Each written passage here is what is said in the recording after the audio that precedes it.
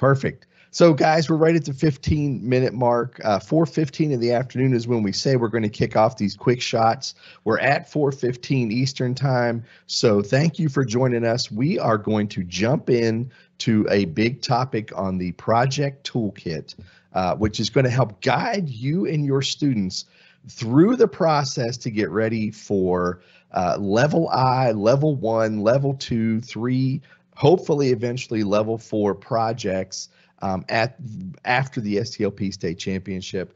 It's a lot, but it's not too much. So we're going to jump into it. As promised, 20 minutes. So I'm going to start my timer right here on my iPad. We're going to get through a lot of information.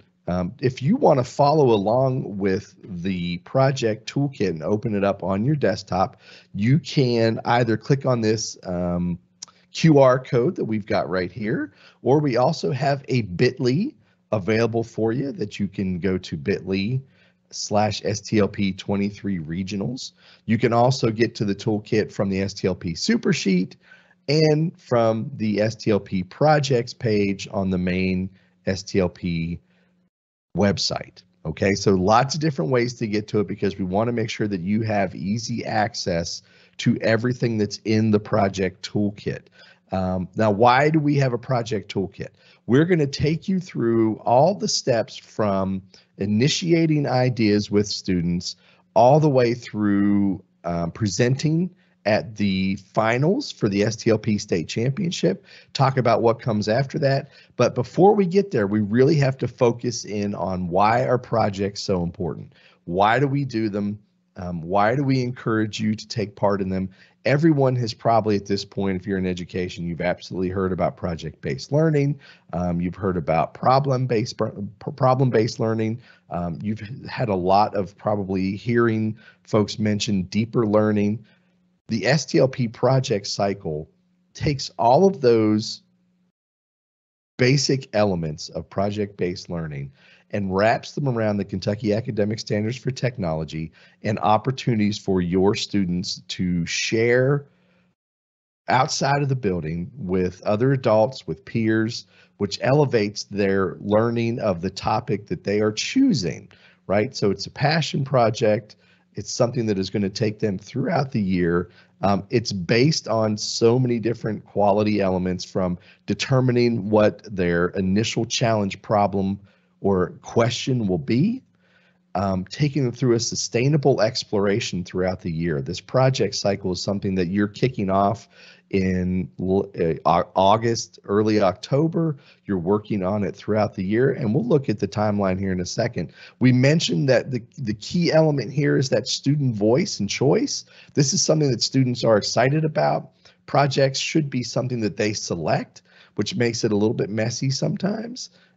Sometimes we want to just assign them projects. That's not going to really get you too far with STLP projects, because that student, excuse me, that student element of student voice and choice is what makes it really come together into being more than just any other project-based learning, but an STLP project on top of it.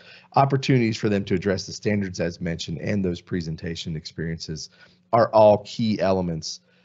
Here's the timeline that we need to focus on.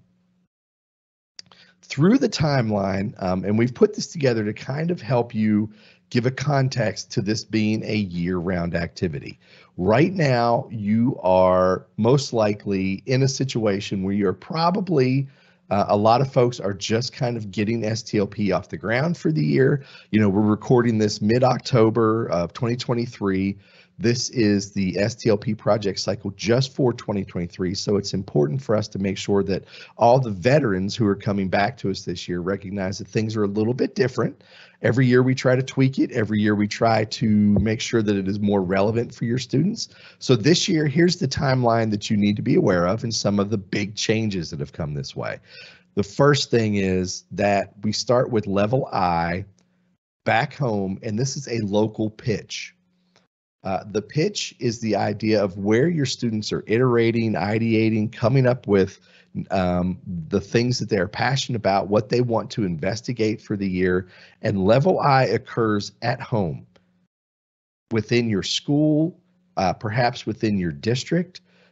Perhaps you're all coming together to have students share their project ideas, to pitch those project ideas locally, so that you can determine what are the strongest project ideas for your school, your STLP, your district to choose to advance on to regionals. So that pitch, if you're a veteran, you remember that the last couple of years, we've considered the level 1 regionals to be the pitch level where students are just launching ideas. We're backing that up this year for lots of different reasons, but reason number one is students are having ideas. Let's help them hone those ideas at level I back home at school locally before they get to regionals, so that we have even stronger projects come December 6th when we all get together for our online regional event. So that is a big, a little bit of a shift, but not too much, because level 1 at regionals, now they've moved on beyond the pitch notion at level I. At level 1, they're essentially going to be giving judges a progress report. They're going to be talking about how their project has proceeded, what they're working on, what their goals are, but they're also going to be hitting these 7 guiding questions that we'll take a look at in a second, and sharing that information with judges over telecommunications on December 6th. It's a super fun day where you'll get feedback to hopefully make your project strong enough. If your project hits the cut score and takes advantage of second chance opportunities, then it'll advance on to level 2, which is the semifinal stage where they present at level 2 STLP state championship. That's March 27th, Lexington, Kentucky. And hopefully after that presentation, they'll be able to advance on to the state finals, which is level 3, where they'll actually just promote their project. The goal here is not so much to give a presentation, but now it's to promote the project to the judges and say, here's why we deserve to be the state champions. Which is a little different, but not too different from what we've experienced in the past. And then level 4 is when we propel your project ideas off into an international stratosphere. If you don't make it on to level 4, if you're not named a state champion, great. There's no reason why you can't continue with your project back home. But if you are named a state champion, we're sending state champions to Denver, Colorado this year to represent Kentucky at the International Society for Technology and Education Summer Conference. It's a huge international conference with thousands and thousands of educators who are focused on education technology who come to ISTE, and they love to hear from the Kentucky STLP state champions, because our students are at the forefront of what project-based learning and education technology-focused learning is all about. Quick timeline, you can investigate that some more.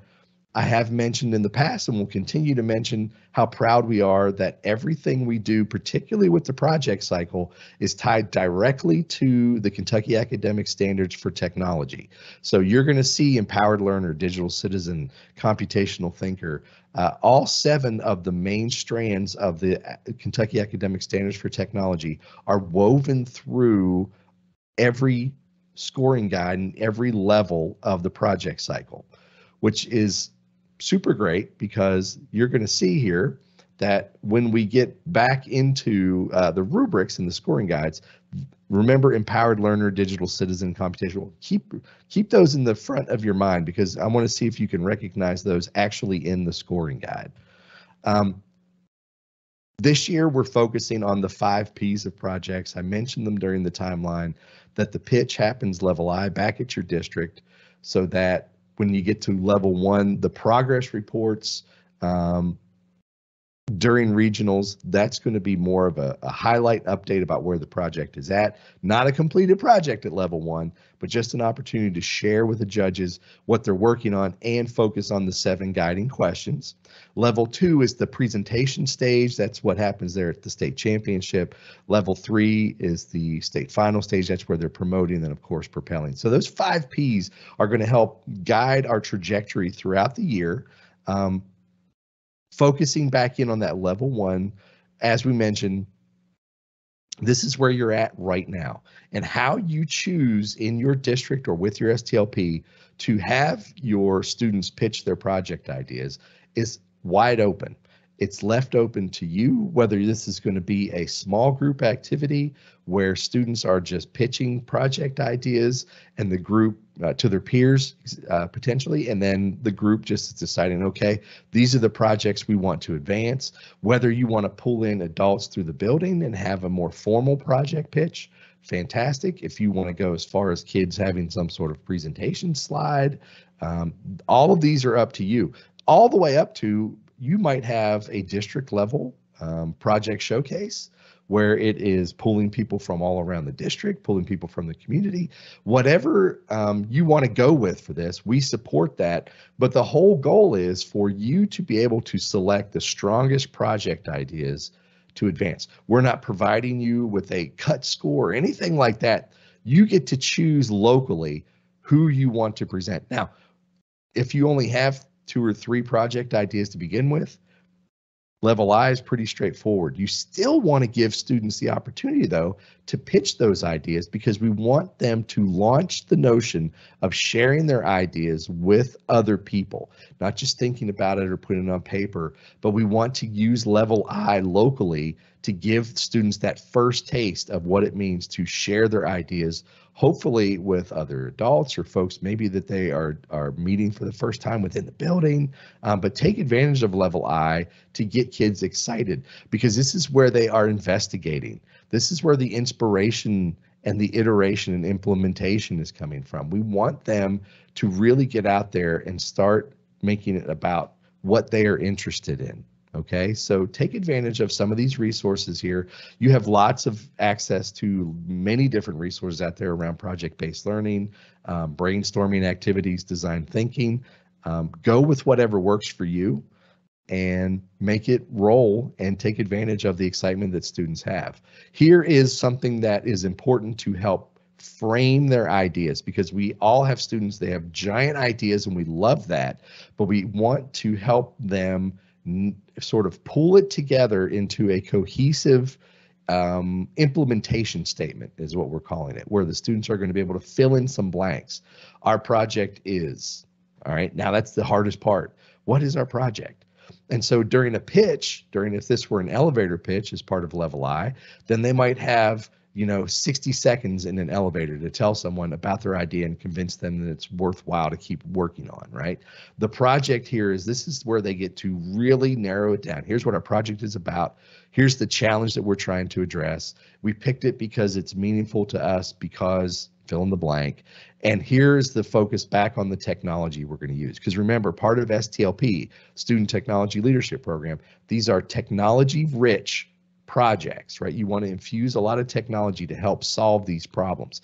There are great big problems out there that students are focused on. However, our focus is also to make sure that not only are they taking the lead on this, that L, the leadership part of STLP, but they're also infusing cool new technology with it to help solve their problem. Sometimes they're even creating new technology. That's fantastic. But use this implementation statement, the level I implementation statement, to really focus students in on what they're going to be focusing on for the rest of the year. And of course, big thanks to Russ Hockenberry in District STLP Coordinator in Jefferson County, who helped come up with this idea of the implementation statement a year ago. It's been great. We've heard great feedback from coaches who say, man, but this really helped my kids dial in their giant idea into an actually achievable idea that they ended up making even bigger throughout the year. There's also this year something very exciting that we get to share with you, excuse me, is the level 1 project planner.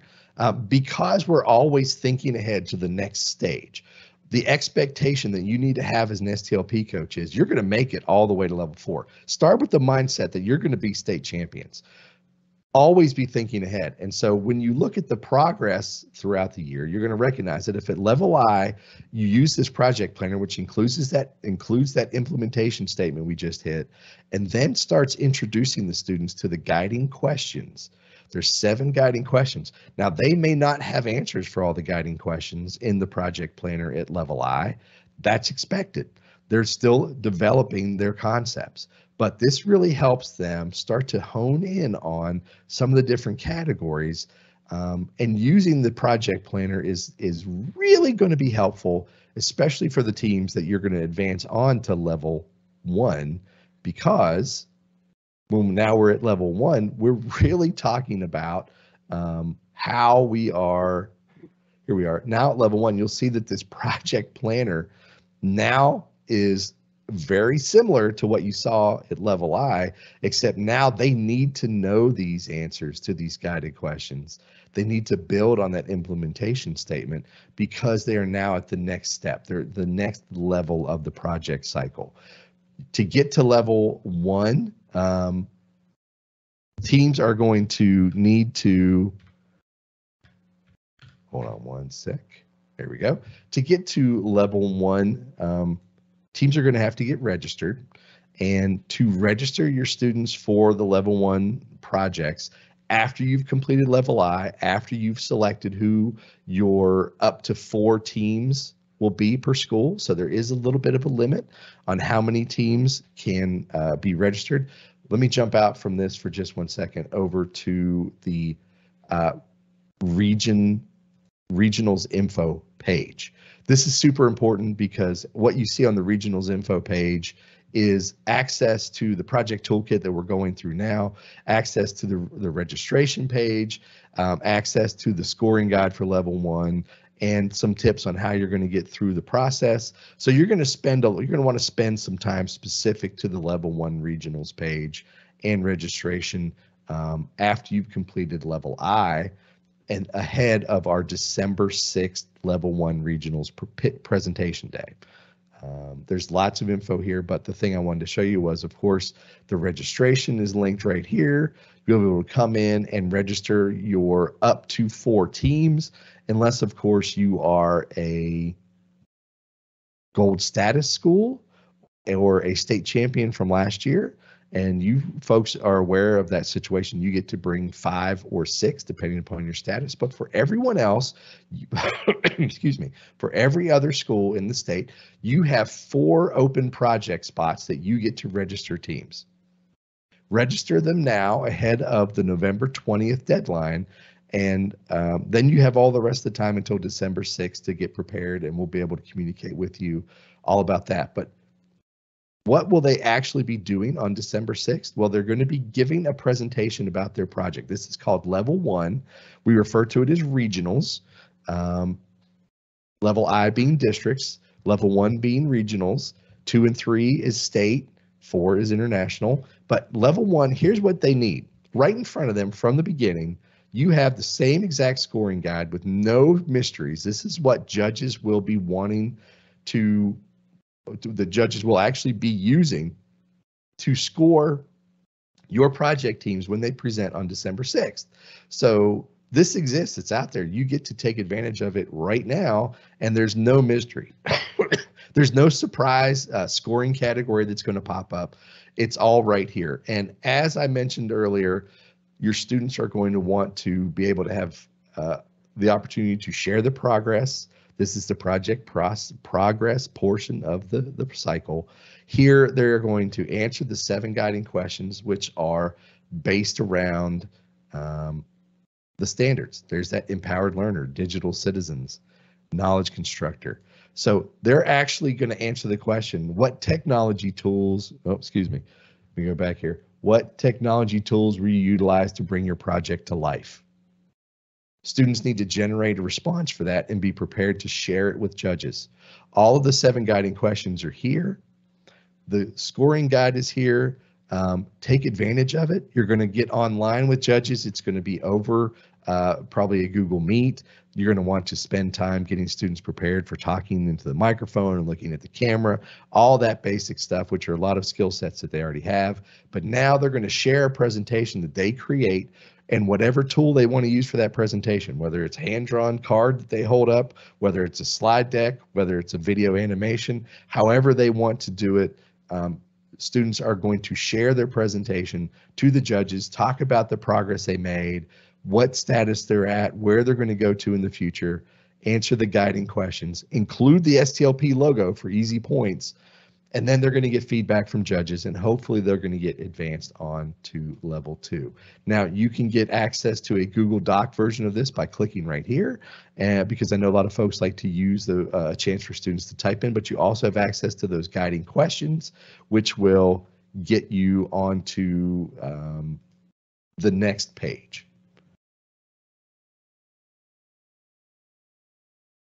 After your session with the judges, you're going to get some feedback, and it's going to be important because this feedback is going to come to you, and it's only going to be accessible to you. This is a sample version of what we've used previously. When that feedback comes back, hopefully the most important thing is you're going to get some feedback and comments from judges. They're going to help your students prepare as they get ready to present at level 2 at state. This information will come through. Know that students will get a score. There is not a cut score necessarily. Judges can advance as many projects that they see that day as they wish.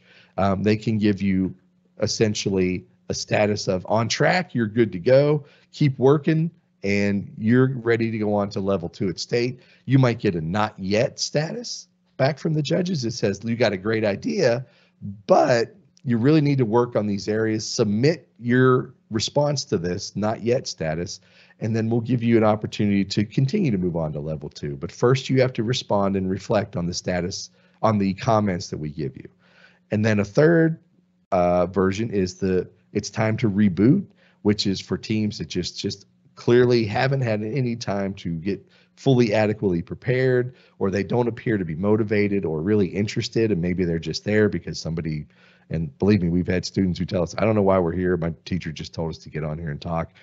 It happens, and when that happens, then we know, okay, this project maybe needs to go back to the starting block and revisit for next year. That's pretty rare, but it does happen sometimes because this is a regional level. We're trying to advance the best projects onto the state semifinals.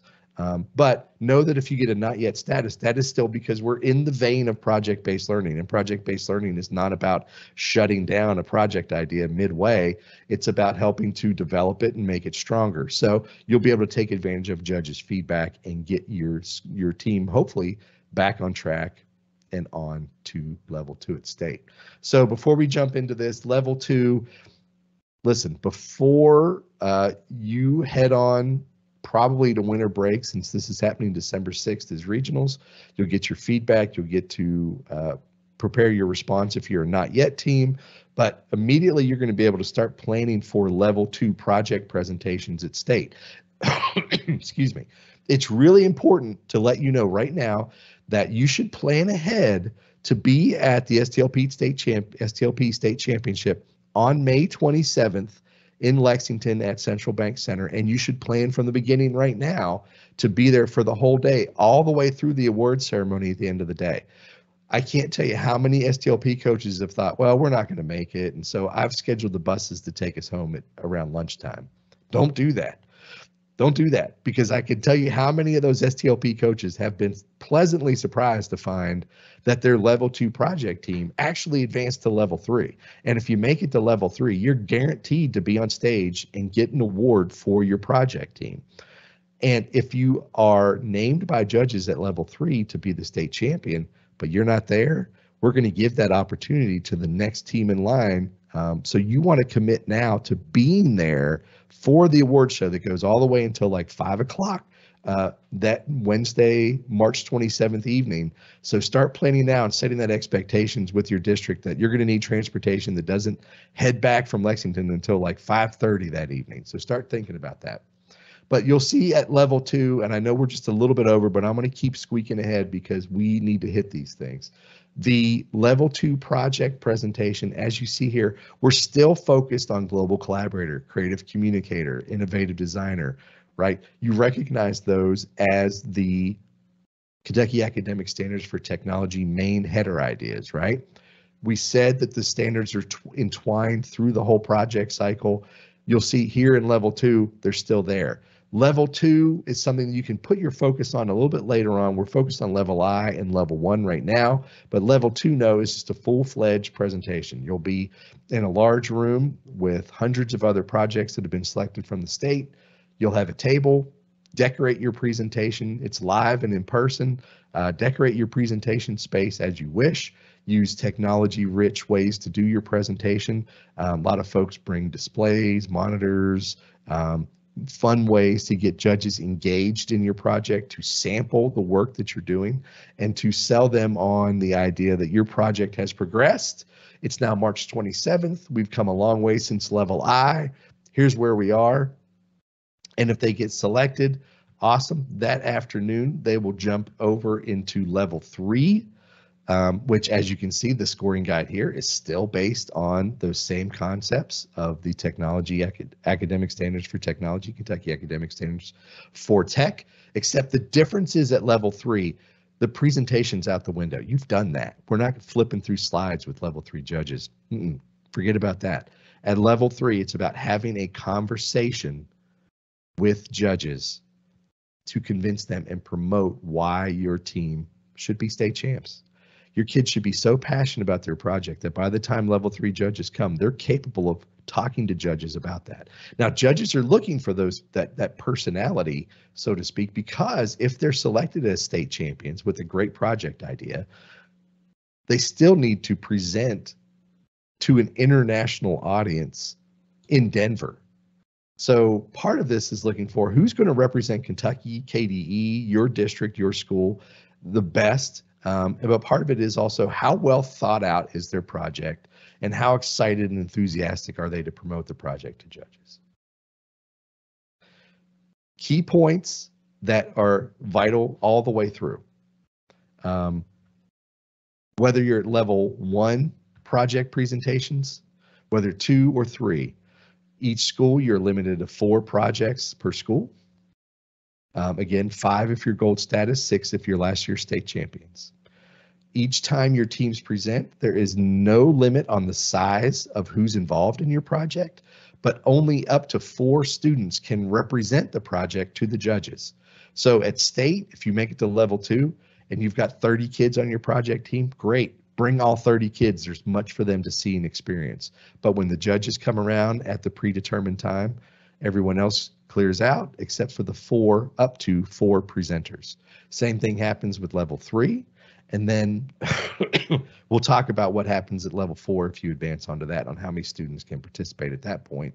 It's flexible, but just know 4 teams per school, 4 presenters, but really it's unlimited on how many people participate in your school. In the past, our biggest success projects have been projects that engage with the entire school, that have multiple teachers involved, multiple students at different grade levels and different content areas all involved. But know that those 4 presenters, you find the kids that are great presenters and they're the ones who represent the teams.